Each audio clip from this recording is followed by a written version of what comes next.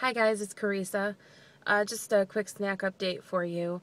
I don't go to Sephora very often because there's one, it's like it's like a 15-minute drive, but I have to get on the thruway or it's better because it's like 20-25 if you don't. And it's a really busy mall. I hate coming here. I used to work at this mall and it was nothing like it is now.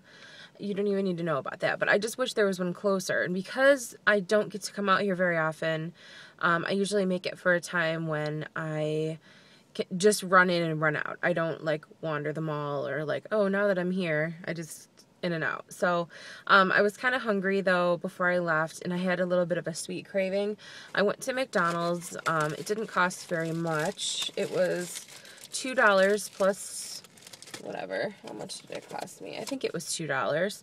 I got a tea, but I asked, look at how big this thing is. I asked them to do half sweet and half unsweet. And then I got 2 packages of apples.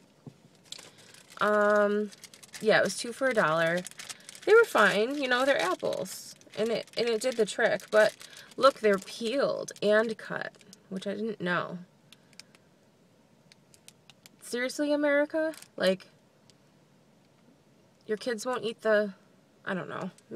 Most kids probably don't. I don't remember not eating it as a kid, but there's good fiber and nutrients in the skin of an apple, and it just kind of sucks that it's like, yeah, at least they're eating apples, I guess. I don't know. But that's just a quick snack. That's just a quick snack that I want to share with you guys. And that's it. Bye.